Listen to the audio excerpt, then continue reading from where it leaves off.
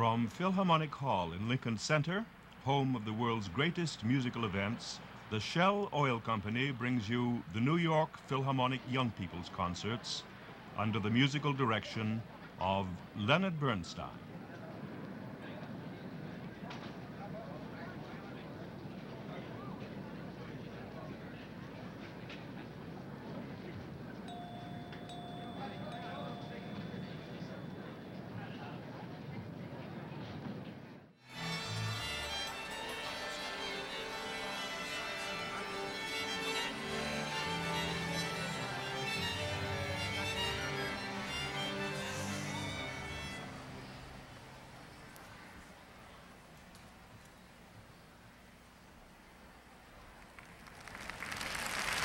And here is Mr. Bernstein.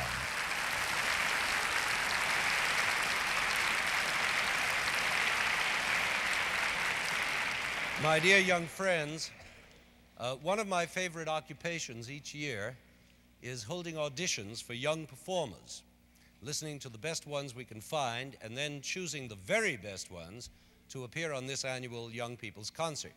I enjoy doing this so much, not only because it gives me a chance to discover and present exciting new talent, but also because it's simply so much fun for me just to sit and hear them perform. It's like a sultan's feast to listen to them, one rich platter after another in an endless variety of courses, which of course makes it very difficult to choose. There's so much talent around these days. There are so many able and gifted young people, you just don't know where to begin. And obviously, we can't present them all as much as we'd like to.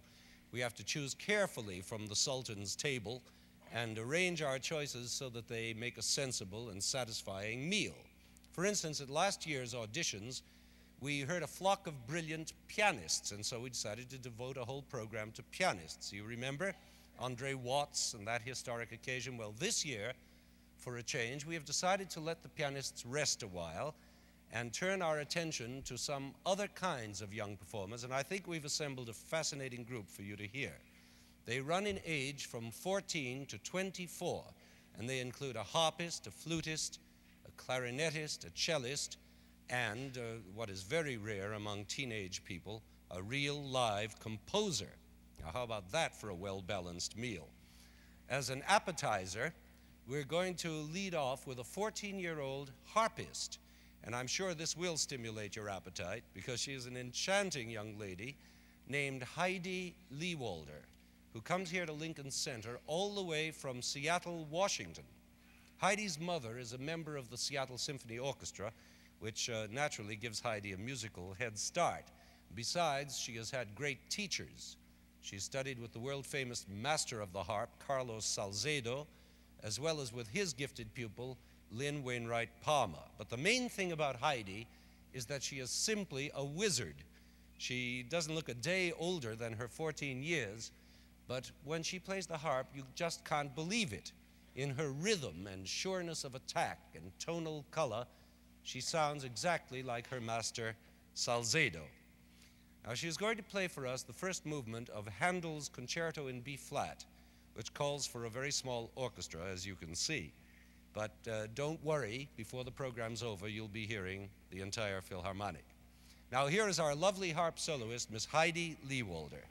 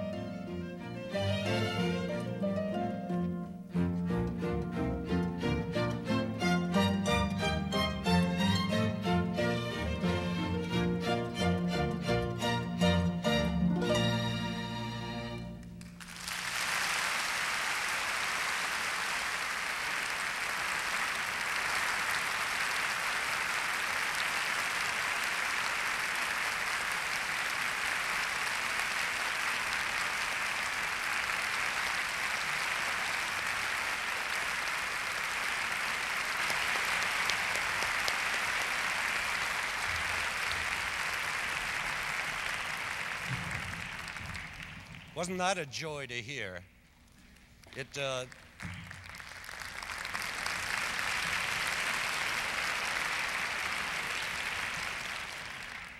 leaves us wishing for more, as all good appetizers should.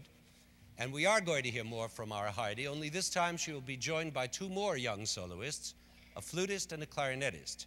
And together they will play a beautiful work by Ravel called Introduction and Allegro for harp, flute, clarinet, and strings. This Ravel music is a big jump from Handel. It's very, very French, with delicate flavors and delicious harmonies. We might even think of it as the soupe vichyssoise of our musical dinner. I think we've pushed that metaphor about as far as it's going to go. We might as well drop it. Our guest clarinetist is Weldon Berry, Jr., a charming 16-year-old lad from Philadelphia, where he studies with Anthony Gigliotti, the solo clarinetist of the Philadelphia Orchestra.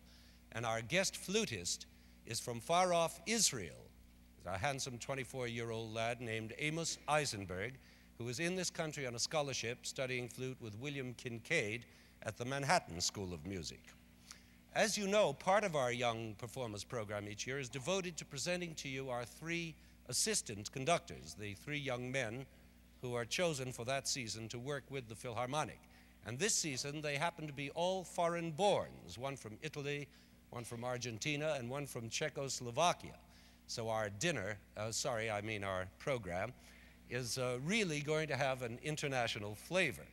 We're first going to hear our gifted Italian assistant, Claudio Abbado, who will conduct Ravel's Introduction and Allegro with his three fine young soloists, Miss Lehwalder, Mr. Berry, and Mr. Eisenberg.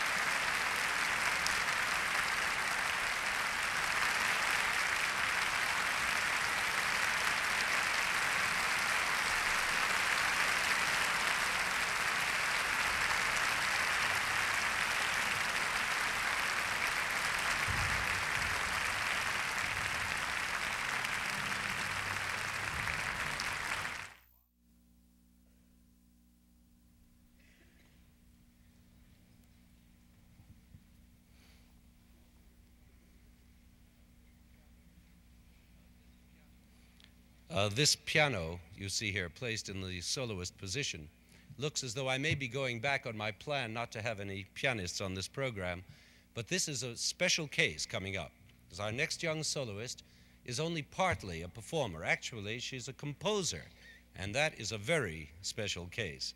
There aren't many girl composers around, especially aged 16, but what's even rarer is to find a 16-year composer, male or female, who has reached such an amazing point of professional know-how and of personal expression. But such is the special case of Miss Shulamit Ran, who is also a native of Israel, at present in the United States studying composition and piano at the Mannes College of Music in New York. She too is fortunate in her teachers, Norman Dello Gioio for composition and Nadia Reisenberg for piano. The musical language Shulamit Ran uses is quite modern. It's as far ahead of Ravel as Ravel was ahead of Handel. But I don't think you'll find any difficulty in understanding it. After all, you're all young people too, and why shouldn't one teenager dig the music of another? Miss Ran will play for you her recently completed Capriccio for piano and orchestra, and in this world premiere, the orchestra will be directed by our man from Argentina, the talented Pedro Calderon. Now here are Miss Ran and Senor Calderon.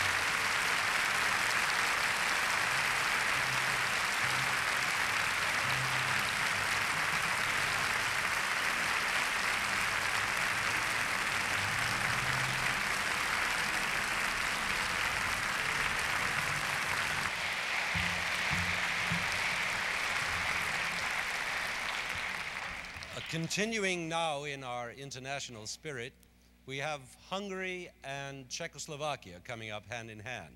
Our next work is by the great Hungarian Béla Bartók, and our next conductor is a Czech named Zdeněk Košler.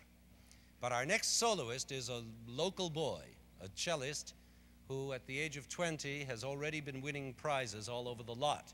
His name is Stephen Cates, and he's going to play for you part of Bartók's Rhapsody No. 1. And this is no small potatoes, because Bartók wrote this rhapsody for violin and orchestra, and it's quite a trick to perform this difficult violin work on a cello. But as I said, there's no limit to the young talent around these days. They can do anything. Just before Stephen Cates makes his entrance, I want to let you in on a family secret. His father, David Cates, is a member of our own Philharmonic, and in fact is sitting right here in the viola section.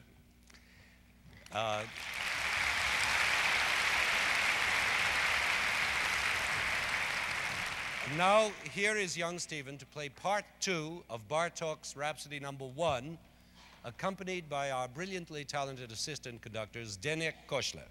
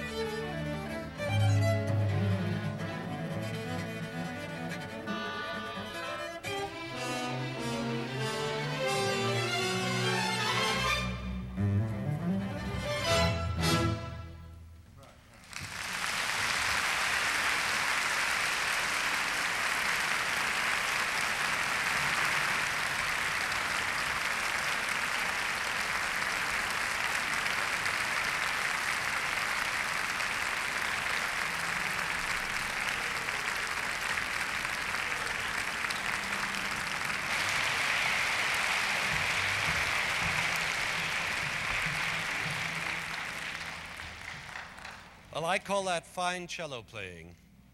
And